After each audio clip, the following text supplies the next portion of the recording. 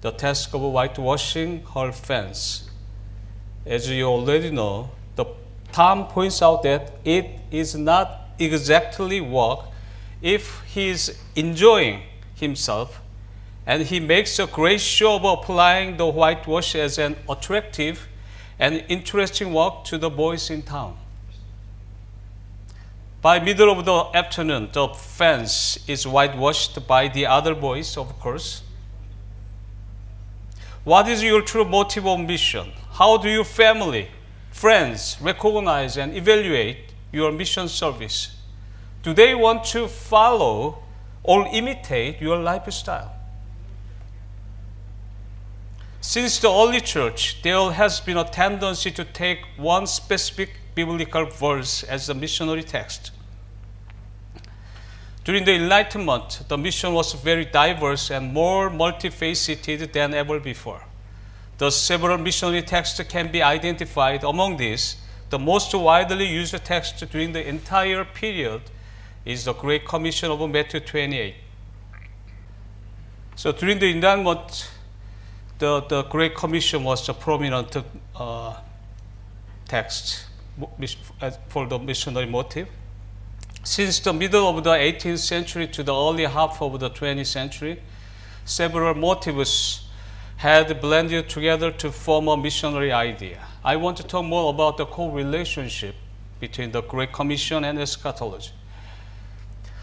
Although the Great Commission featured during the Reformation and the Protestant Orthodoxy, the person that could really be credited with putting it on the map was William Kelly in his 1792 tract entitled An Inquiry. Since Kelly, the appeal to Matthew 28 has always been prominent in Protestant missions. In the United States, it has become the major motive for engaging in mission after 1810. During the second half of the 19th century, several mission leaders and mission organizations began to use Matthew 24:14 as the major missionary text. German missionary J. Hudson Taylor, founder of the China Inland Mission, was motivated by these eschatological expectations and campaigned for the evangelization of China's missions in great haste before Christ returned.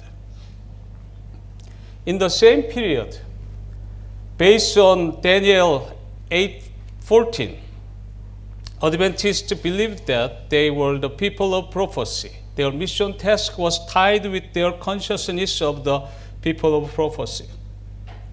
They believed that they had a role to play in salvation history as a prophetic movement preparing mankind for the second advent of Christ. With a self-consciousness as a remnant in Revelation 12:17, they identified themselves as flying angels in Revelation 14 and 18. After the great disappointment, Adventists employed Revelation 10:11 as their eschatological prophetic responsibility. From the late 1870s, the three angels' message came to be associated with the Matthew 24:14. When they realized that his coming could not take place at any moment before the gospel of the kingdom shall be preached in all the world for a witness unto all nations. Their missionary consciousness could be gradually developed to a concept of a worldwide mission responsibility. Furthermore, since the first official estate overseas missionary, J. N. Andrews, sailed for Europe in 1874, the third angel's message began to be associated with the gospel commission of Matthew 28. Especially, is why connects the Great Commission as the mission of the remnant church.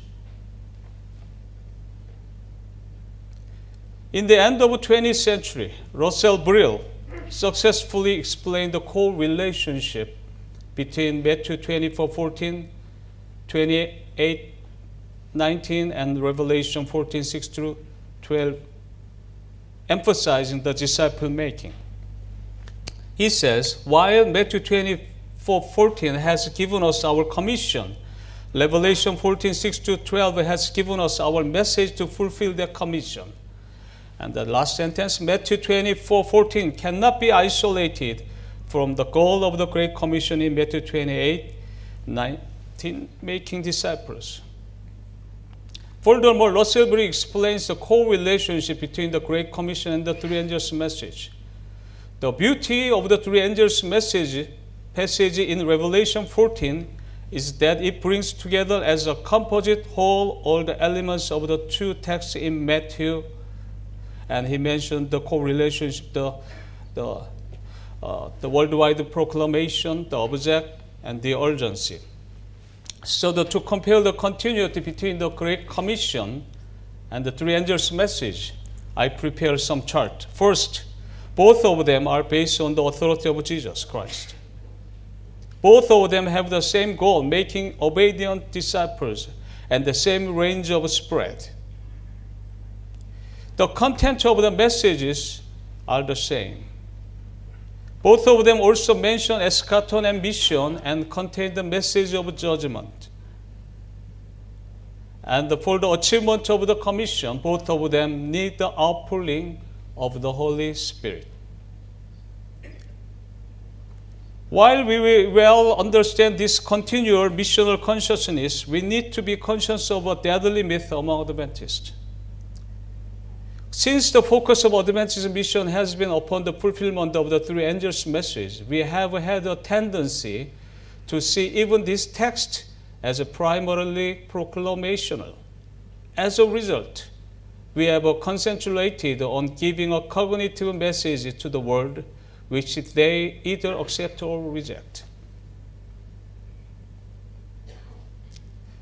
Instead, we must always reflect the goal and focus of our mission. We need to emphasize disciple making in the process of evangelism. Quoted, giving the message is not the goal of our mission. The focus of our mission is making disciples who are ready to meet Jesus when he comes. Revelation 14 must be seen as an extension of John's commentary on the Great Commission as it is to be carried out in the last days of human history. The goal of the three angels' message is identical to the goal of the Great Commission, the making of disciples who keep the commandments of God and remain faithful to Jesus. Such people are spiritually developed, mature Christian disciples who are in the fullest ready to meet Jesus when he returns. E.G. White says, every true disciple is born into the kingdom of God as a missionary. Abraham Lalu, the first missionary in Asia, was baptized in 1873 by Elder John Lapabro at Windsor Camp Meeting of North California when he was 51 years old. 5 years later, in 1877, he converted his neighbor, W.C. Granger, at Anderson Valley. Then, Abraham Laru, as a self-supporting missionary, went to Hong Kong in 1888. After his baptism, W.C. Granger was appointed as the second president of Pacific Union College. In 1893, he went to Japan as the first Adventist missionary. In his first baptism in Japan in 1899, he baptized 4 Japanese. Among them was Pastor Kuniya Hide. While visiting Japan, 2 Koreans, Son Heung-jo and Lee Eung-jun, converted to Seventh-day Adventism in 1904 through the influence of the evangelist Kuniya Hide. On the ship that Elder Son took back to Korea, he in turn converted Im Ki-ban. Once arriving in Korea, these 2 men aroused interest in Adventism among Korean Christians. 4 months later, with the support of Pastor Kuniya Hide and F.W. Field, president of Japan Mission, they were able to organize the first Korean assembly in September 27, 1904. It was only 4 months later after elder son's baptism. Afterward, the Japan Mission sent a letter to GC to send a new missionary to Korea in 1905. Only 1.5 months later, the first missionary arrived in Korea. It was W.R. Smith. In 1909, missionary Smith was sent to Wonsan, the northeast coast of Korea, to plant new churches. At the end of the year, he baptized Choi Tae-hyun, who later became the first native president of Korean mission and was later martyred by the Japanese imperial authority. In 1929, Elder Choi Tae-hyun baptized Ho Man-sik, who was later appointed as the first Southwest Korean mission president. In 1949, Elder Ho Man-sik visited a rural house in the southern part of Korea for evangelism.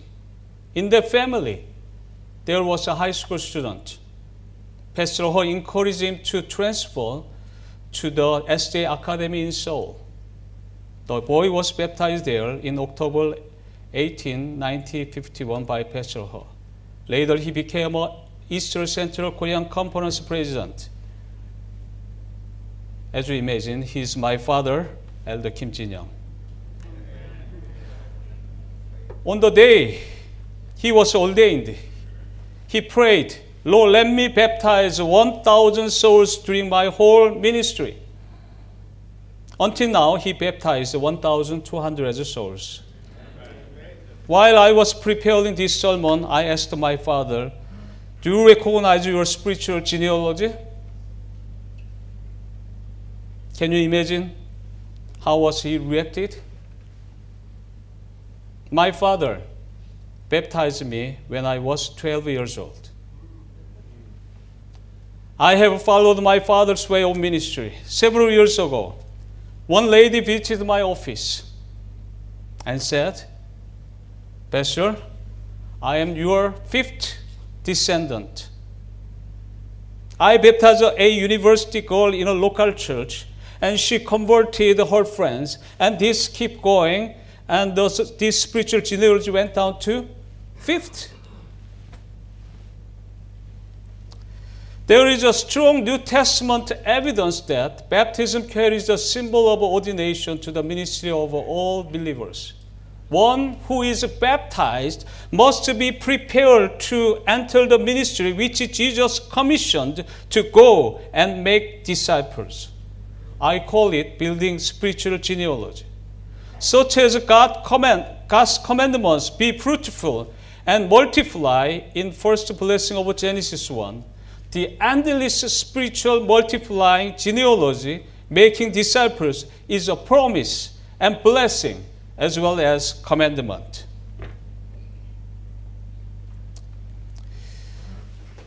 Quotation: every Christian should grow up to the maturity of discipleship and then reproduce other disciples. Every disciple should be a spiritual parents for other growing disciples, then a grandparents, then a great-grandparents. I strongly believe that the gospel will preach to the end of the world by the end time, multiplying disciples of Christ. There is another deadly myth among Adventists. That is an idea that when the later rain comes, we will be transformed and fitted for the eschatological mission service without any effort on their part. Many of our members, however, do not understand that the season between the early rain and the later rain is also a season of rain. That is the season of the Holy Spirit. If there is no rain between the early rain and the later rain, nothing can survive. Till the harvest season, the rain should continue to water the land.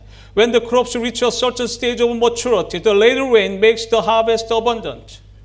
Thus, we need to emphasize that we should experience the presence of the Holy Spirit in our daily life in the days before the later rain falls. According to Easywhite, this means that wherever we are, our daily ministry should be under the influence of the Holy Spirit unto the end. Only those who seek the presence of the Holy Spirit in their daily mission service will experience a revival by the later rain. In conclusion, I want to share one quotation. Every day, the passes bring us nearer the end. Does it bring us also nearer to God? Are we watching upon prayer? Those with whom we associate day by day need our help, our guidance. They may be in such a condition of mind that a word in season will be sent home by the Holy Spirit as a nail in a sure place. Laborers are needed who comprehend the greatness of the work and who will engage in it not for the wages they receive, but from a realization of the nearness of the end. The time demands greater efficiency and deeper consecration. Let's pray. Loving, gracious Father in heaven, thank you for calling us as a remnant in the age of eschaton and giving us commission to preach the everlasting gospel. In our daily disciple-making ministry, Lord, let us experience the presence of your Holy Spirit and the missionary revival through the end time, multiplying disciples of Christ. We lay down all of our limits and weakness. Please bless our global church leaders to lead this church to follow your great commission, seeking the presence of the Holy Spirit. And make all of us testify more often. All this were done by the Holy Spirit. Please be with us during the study trip in Rome today to be safe and meaningful. In Jesus' name I pray. Amen.